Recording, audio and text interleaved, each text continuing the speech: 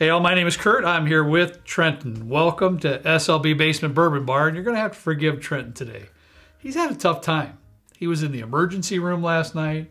I got cellulitis. I don't mean to laugh. You know you do. He took his lawnmower. God bless him. He was working so hard the last week or so, and now he can let the cat out of the bag. We had a surprise birthday party for your mom last night. Yeah, we didn't say anything because we couldn't. She watches on the videos. Yeah, her actual birthday was on Monday, and Trenton's been working his you-know-what off, trying to get the property all taken care of and nice, because we had like, what, 20 people there for her surprise party. I invited 40 people. Yeah. It was more than 20. Was there? I apologize. I was trying to make the rounds. I didn't count, so it was a good time, though, and Trenton really, and all the kids for that matter, kind of pulled together, and especially Trenton, and got everything ready at the house. So in the meantime, though, in his riding lawnmower, he ran over a hornet's nest.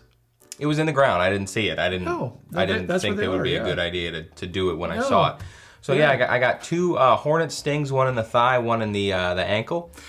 And I'm not allergic to any kind of flying insect with a zebra pattern on it.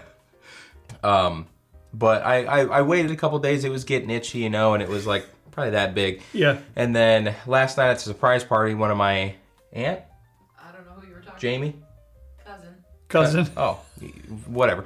Cousin Jamie is a nurse, and I showed her. I was like, "Hey, what do you think of this?" And it was like this big at that point, and all red. It's that big around. And she was like, "You need to go get that looked at now, because you probably have cellulitis, and you could go septic." So I did, and on top of that, I think I'm coming down with some kind of congestion stuff. So I might be hacking and coughing and sounding not so great in this video. Oh, man. The whiskey will kill all the germs. Yeah, I think so. The poor old boy, man. It's right on the inside of the thigh, too. Right in that real tender spot. That could not have felt good. No, I would show a picture, but the video would probably get taken down. But we have a lot of stuff on here that I know absolutely nothing about. Yeah, let's get to it. I had to bring that out because you're a real chirper here. You got a lot going on, but you're still here ready for the people. Oh, we got to taste some whiskey. We're going to taste some brand new stuff, and I love these kind of videos because these are all brand new to us. The only one up here that we've had a little bit of sip on was this one right over here. We'll get to that here in a little bit. But that we kind of broke open, and you can see quite a few people that were here for the live stream partook in this one right here. Other than that, seriously, dude. I mean, seriously, what happened? Let's keep going. Unbelievable. So you said you were apologizing for me off the bat, so we're good. Golly, unreal. Anyways, so we've got what I tried to do for you, sir. Yeah. I've heard a lot of good things about every one of these up here. Okay, so I'm hoping that this tasting, it goes very well because I'm really looking forward to it. Great things have been said about all of this stuff. So let's just get started right here on our left side, Trenton. This is RD1. I don't have anything else other than this Amburana finish bottle. I think this one costs about 70 bucks, if I'm not mistaken. That was 110 proof. Well, I've had a couple Amburana, however you want to say it, finishes, and I'm a big fan. I feel like a lot of it's kind of, what do they call it, divisive. Like people either love it or they hate it. Okay. Sure, I can get that. I've had the Nulu Amburana finish, the ASW Fiddler Amburana finish, and I think I have one more that's kind of from a smaller, more craft distillery. But I've heard a lot about this one. It seems to be taking the whole world by storm. A bunch of folks have done videos on it already, and we haven't. I haven't even tasted it. Yeah, no, I honestly just broke that one open right before this show. So let's give it a try. Yeah. See what we got. I know it's sourced. I don't really know where from, Trenton, but it is sourced. Yeah, it doesn't say. I don't have any other products, so. Yeah, they have a couple more that I haven't tried out yet, but with all the hubbub on this one, I got this one first. It's pretty true to the normal. For the Penelope Rio. For this finish. That's a honey too. That's a honey too. Yeah, that's something else too. Yeah, the Fiddler. That's another one we have. That's Amburana. With the Amburana, I feel like you don't get much on the nose apart from that woody Amburana because it's very upfront. It's pretty sweet. I'm getting some honey, like a honey funk to it, kind of too. Reminds me somewhat of the Penelope Rio. Yeah. But the cinnamon toast crunch. This is pretty much the norm. Well, before you take a sip, cheers to cellulitis, huh? All right. Woo! Well, hey. I wish you Godspeed and speedy recovery. First time I ever had an IV last night. I was scared. I was.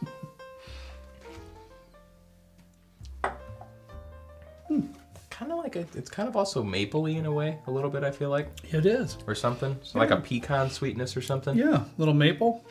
There, it definitely has the cinnamon toast crunch in there. I find it to be, and even at 110 proof, it's very nice on the palate. Mm-hmm. It goes down real easy. It's super smooth. It's got, and now the claim to fame on this is that the Amburana finish isn't as prominent or as heavy as in some of the other ones that are going around right now. It's a little bit lighter on that cinnamon toast crunch, and I can kind of see what they're saying. Well, you had told me that, I think when this first came out, we were kind of talking about it and stuff. So what I did is that I poured for us the Fiddler Amburana one, because I think that one's 120 proof. Okay.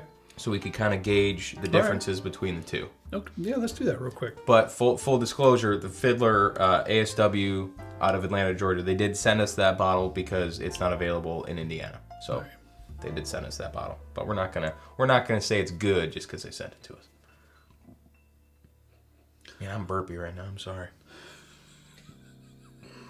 Man, it probably was that Coca-Cola that you busted open before we started filming, but.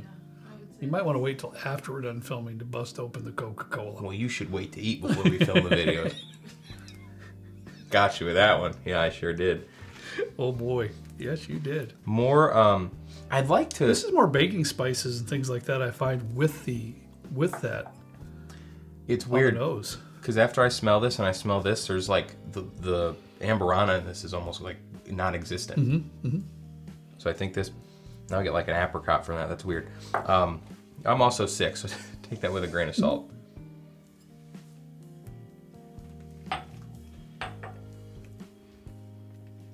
I like that better. I can see why you do. But I'm a fan of Amburana finishes. Yeah. So that one has a little more depth to it. A little bit more complex. I will tell you this. If you've never had an Amburana finish and you're curious about it, this is a great place to start. It is. It'll give you a good idea of what it's all about. Yeah, I think it's a good one. Kind of dialed down compared to the Fiddler, but... All right, let's move on to the next one. Our good friend Joe from Echo Spirits Trenton sent us several bottles from Echo. All right. Yeah, and they actually have a barrel-proof rye in there too. You might want to dig into it at some point. You haven't told me about this yet? It's in there.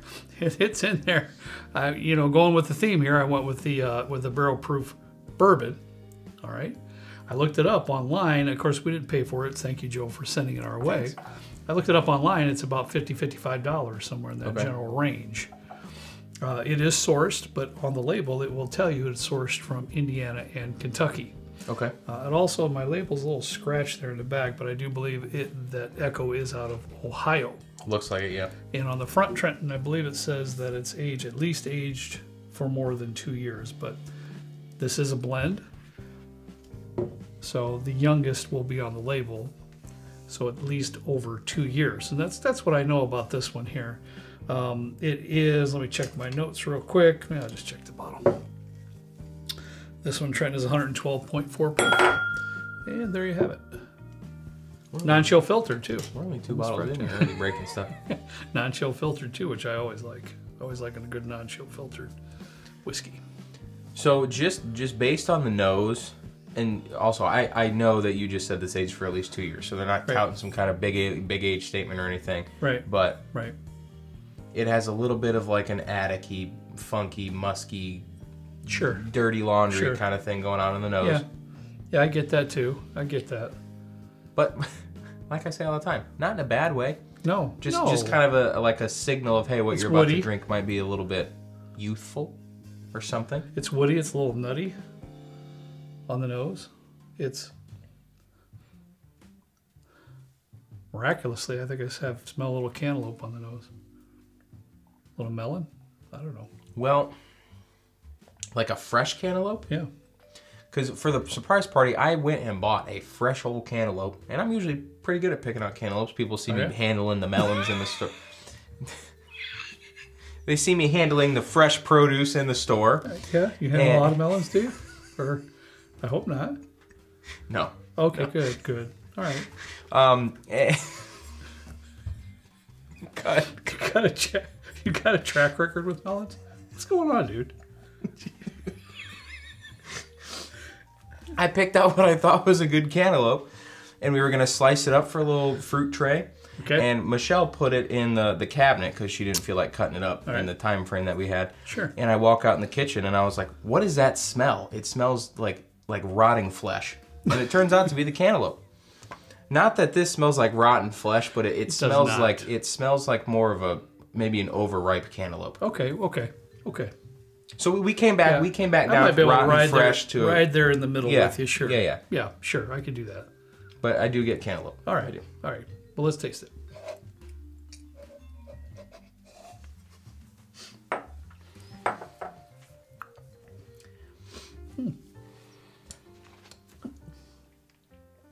Keep in mind, because I know you very well. Keep in mind before you comment, $50, right around $50 or so, barrel proof. Go ahead.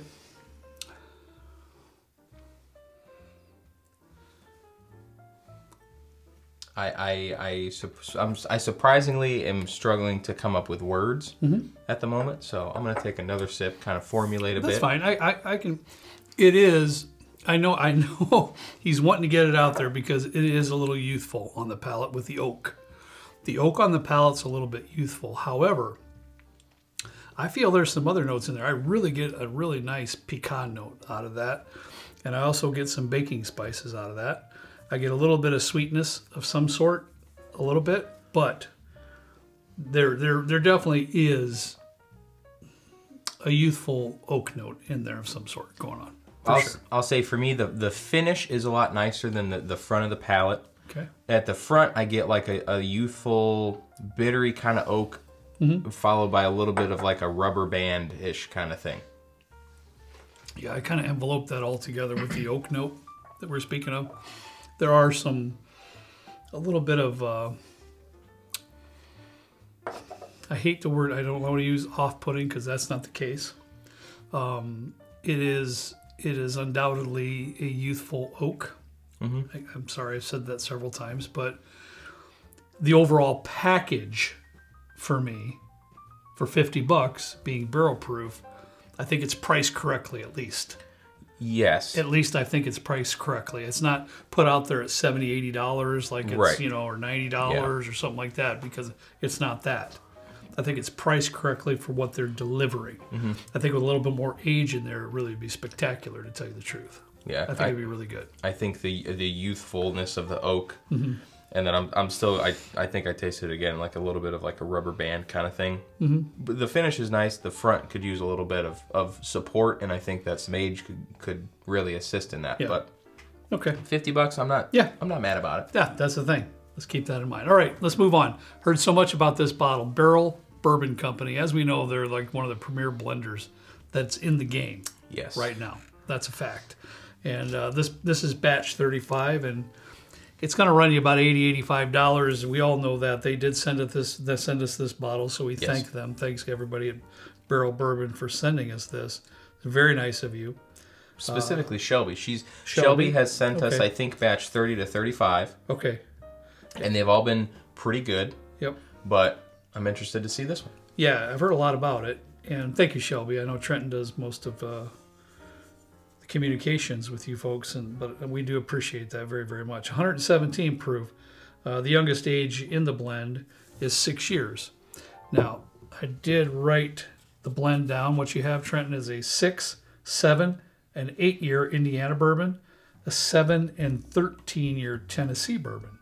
Now, they're getting in that game with the Tennessee. 13, okay. 7 and 13, and an 8-year Kentucky bourbon.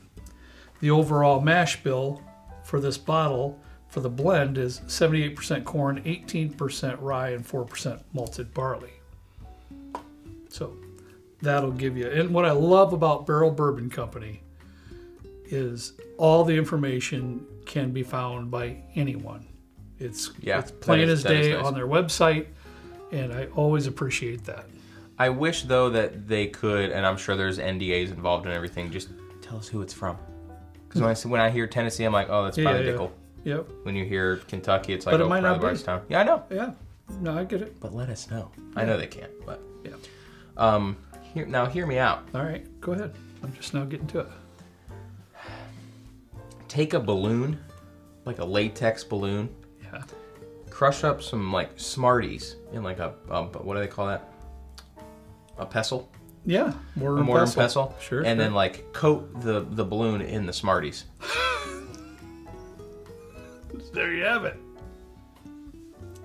There you have it.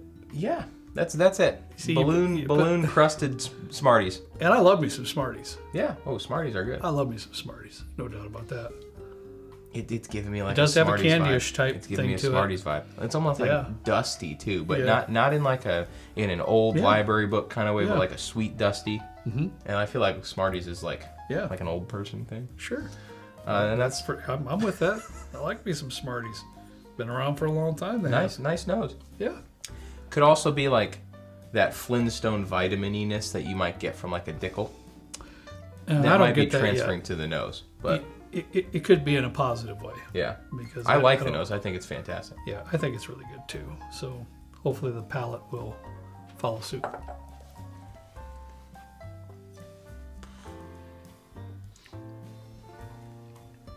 I think it does. Wow, that's tasty. It almost reminds me of like a finished product, like a slight finish of like a port, or like it's got like a real sweet, fruity kind of element going on in there. Yeah. And it's really like kind of in your face. Really deep, dark cherry thing going on in there, or something like that. Just like that. You have to do it like that in order to really understand it proper, Trent. Yeah.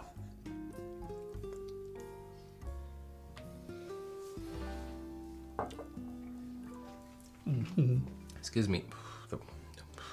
There's the Smarties again. Wow. Yeah, it's got some candy notes to it. I get a little bit of some dark cherry. There's definitely some baking spices going on there for me personally.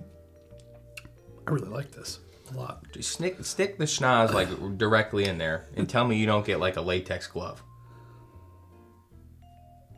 Yeah, no, I understand where you're coming from. You said the balloon thing and the Smarties, and I get it. I get it. I should really write tasting notes or like nosing notes for companies. If you want a Trenton tasting note or anything, hit us up on an email. I'd love to write you a synopsis on what I think your product tastes and smells like. Okay, I'm sure that'd go over well. I'm currently flooded with inquiries, so don't be offended if I don't get back to you or anything. Yeah. That's been my side biz, you know. I know you're yapping there a little bit, but I can't stop sipping that. It's awfully good. You know, the proof is right there. I love when you get to that higher proof range. For me personally, we talked about it before. You know, some folks like that really, really high stuff. It's really not for me. This 110 to 120 area is what I like when we're talking higher proof. Yeah. You know, I also like lower proof, but when we're talking higher proof, the 110, I believe this one's just a touch under 120. This is a grouping that I really enjoy. All right. Sipping neat, for that matter. And I really like this one. I mean, this is very possible, Trent. This could possibly make it into our top 5 shelf bourbons for 2023. That's what I feel about it. I agree. It's very possible that it could. The year's not over, of course, so we don't know that, but we'll see. It has that possibilities. I think it's very, very good. $80. I don't think you can miss with that one. All right, this last one is sent to us the idea was given to us by Jeff. I was gonna say, I thought we bought this together. We bought this. Yeah, we did. My apologies. And this is $200. I will tell you this. This is $200. This bottle. Almost didn't buy it. Jeff messaged me and said, if you ever find anything, the Buckner's 13-year or 16-year, I think is the other one, buy it. That's what he said. It's great. Now, remember, I went in and I saw this and I walked out because it was $200. But then I was surfing my phone and I found out $199.99 is MSRP. That's what it is. So they were not overcharging. I hem-hawed around forever about buying it because I hate spending that kind of money without knowing what it is. But I did it because I'm figuring my man Jeff knows what he's talking about. Oh, yeah, Jeff knows. Yeah, he knows what he's talking about. This is Augusta Distillery. All right, it's a Buckner's 13-year single barrel. It's 121.9 proof. It's also non-chill filtered. Cask strength. I don't know a whole lot about this company. I really don't, and I'll learn more. But that's what I know right now at this point. So Trenton, let's find out if it's worth the price tag. That is dark. I remember from the live show, Kent and I tasted it, the first taste of it on the live stream. Like that's a dark. Yeah, even the aromas coming out of there are rich, super dark. No light aromas at all. No honey, no caramel, none of that. It goes right into molasses, real deep dark baking spices. It's like a molasses covered prune. Sure. Since you forced me to try a prune on a video. I actually go to Costco now and I buy the 5-pound bags of the dried prunes, and I eat them all the time. I think they're delicious. Yeah. That's giving me that kind of note. It's a little bit chocolatey for me too. Mm-hmm. Well, yeah. Like a milk, dark chocolate? Dark. Okay. Everything's dark. Everything's dark for me in here. Really, really neat. Said it was 13 year? Mm-hmm.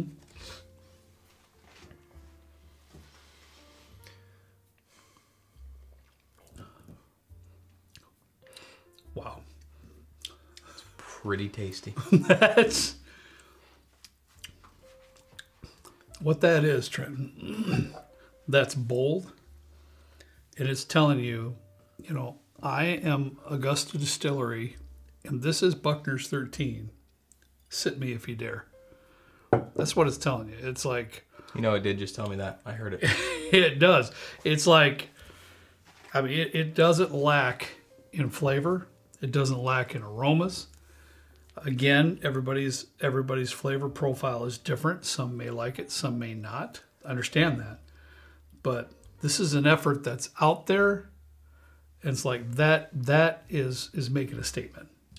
This is making a statement. This is reminding me very much of like a dark chocolate covered espresso bean, because I do get a little bit of coffee in there towards the back. I can roll with that. A little bit of a bitter. Sure.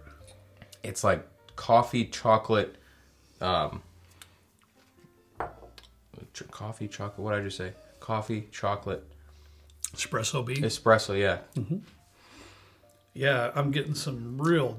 I'm surprised you like that. No, you're not usually a big coffee espresso mocha kind of person. I'm really enjoying that immensely, to tell you the truth. It's deep, it's dark, it's rich, it's complex. I wouldn't call it super sweet. Would you, Trenton? No, it's not super sweet. So keep that in mind. Yeah. This is not a sweet bomb. This has got a lot going on, but it's not super sweet to me. This is one of those, Trenton, that I would probably have an ounce or an ounce and a half. Call it a day. Kind of more of like a rich desserty, kind of like an end your day with that kind of pour. As we're speaking, and the finish is coming through. It's a little drying on the back end, just a touch, just a little bit. I love it though. I have to admit, I really think it's Jeff, man. You're not wrong. This is pretty spectacular stuff. I think it's very good. The price, unfortunately, is not so good. If they were following a similar pricing model of like $10 a year for $130, I'd buy that all day long. $150 or something like that. I can kind of understand it. I usually am the opposite. I know. When I argue this point, but I'm waffling. I'm almost at the point where I'm glad I bought it at $200. Waffling? Yeah, because I'm usually wavering, I'm waffling, I'm like, but would I run out and buy another one? This one's done. I don't know, but for $200, I think it's pretty darn good, dude. Now, of course, if you can find it for $150, that's even better. I get that.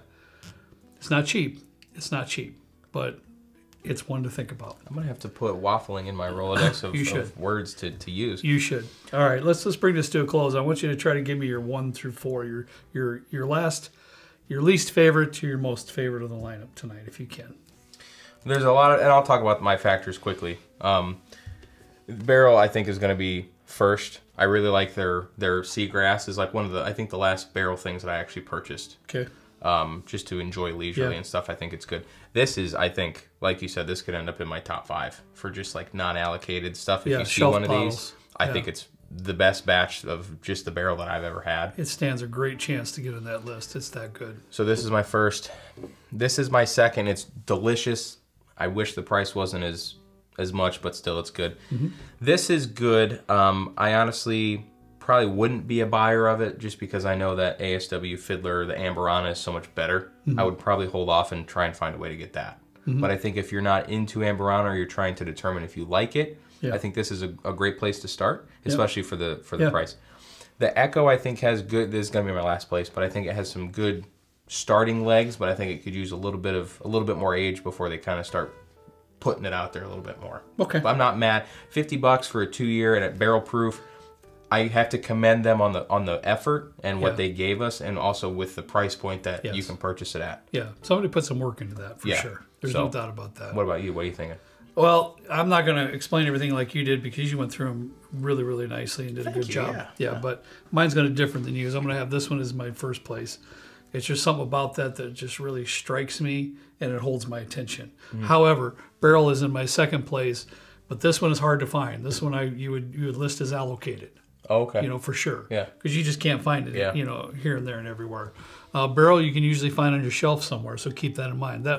That is extremely good, and I'm hoping it ends up in our top 5 of 2023 shelf bottles. I'm going to put that in my second place. I am going to put this one too, also, Trent, in my third place. I think for an Amberana finish, I thought it was super smooth, a little bit sweet, and had a lot of great flavors. You know, wasn't complex and everything, and I get that, but it was a very enjoyable pour. Yeah. And this is in my last place, and only because of what the competition was on the bar top. I really feel that we had some really good stuff up here. Good job putting this lineup together. And I was glad to be able to taste all this. So it's been real good. And thanks for toughing it out here tonight and making it happen for everybody out there. I'm sure they appreciate it. I'm sure they appreciate it. I'm going to go to bed after this video when I get home. Probably a good thing. Why don't you dream of melons? Something like that. All right, that's all I got for you today. As always, we ask you to please drink responsibly, and we'll see you next time. Right down here with Trent and I in the good old basement bourbon bar. See you later.